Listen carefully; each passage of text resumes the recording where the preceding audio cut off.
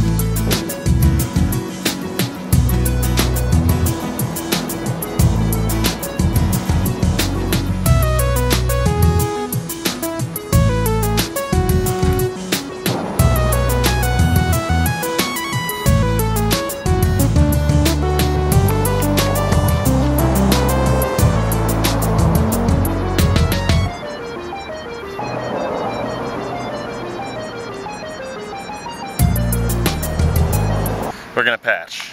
Since I have, you know, an hour before I have to be into work, I'm gonna patch this puncture. Got my Park Tool patch kit.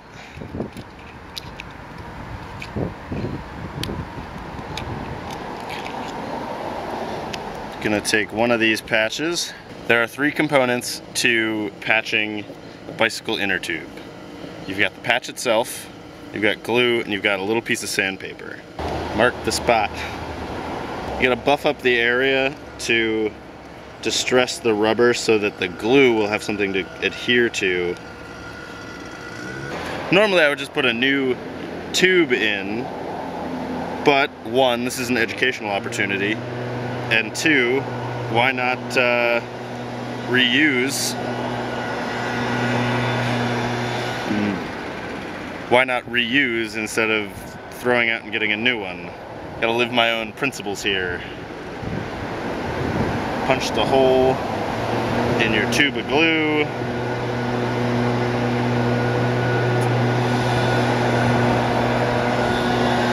You gotta spread it on the area where the patch is gonna go, and then some. So I've spread it around, it's all sticky and icky. Wipe your hand with the junk rag you keep in your bag, and this glue has to dry.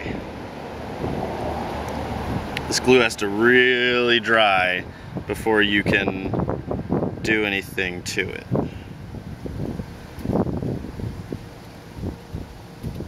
I'm gonna over glue because the last time I did this I under glued.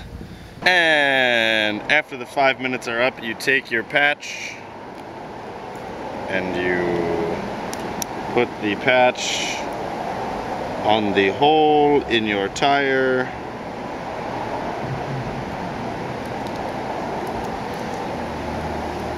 And you press and hold for a good bit.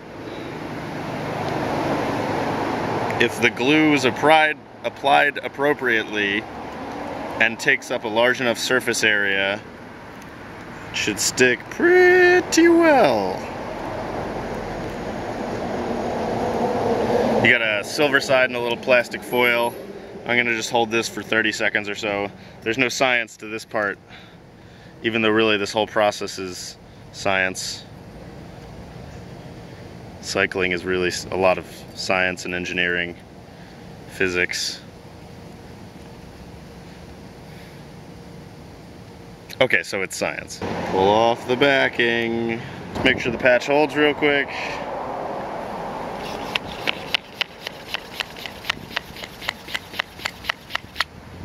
Also a good time to make sure that there are no other punctures that we need to address.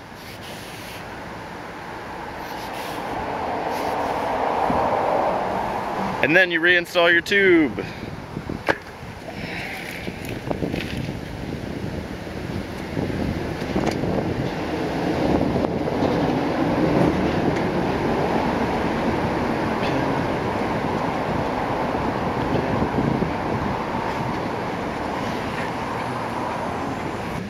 I opted for the technique where you leave one bead on the rim just because I know these hoops are difficult to work with. At this point, you've got to go ahead and reseat the bead, the second bead, making sure you don't pinch your tube, because that'll result in another flat that you'll have to go back and fix later. You got to repeat this process all over again.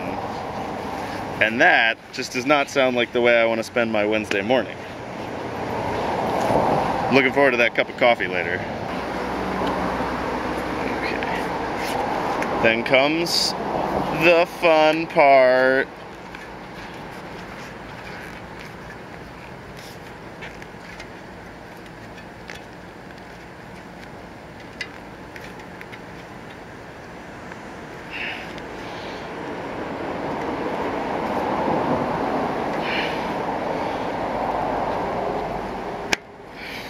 Got it. Check to make sure there is no pinching of your tube.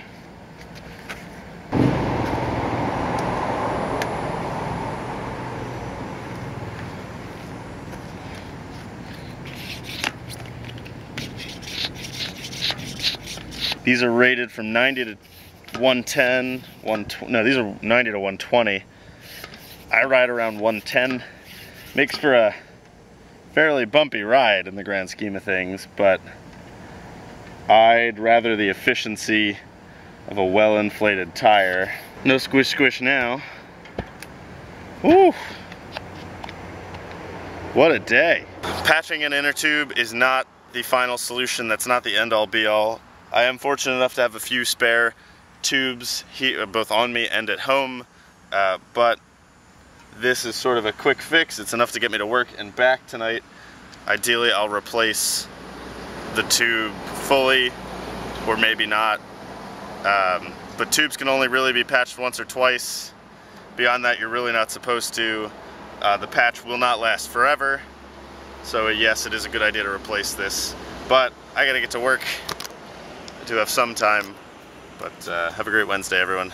And if you found this video useful, please like and subscribe. Let me know in the comments below if you like this video and think I should do more. And if you found this helpful, or if you have any questions, just post in the box below thing.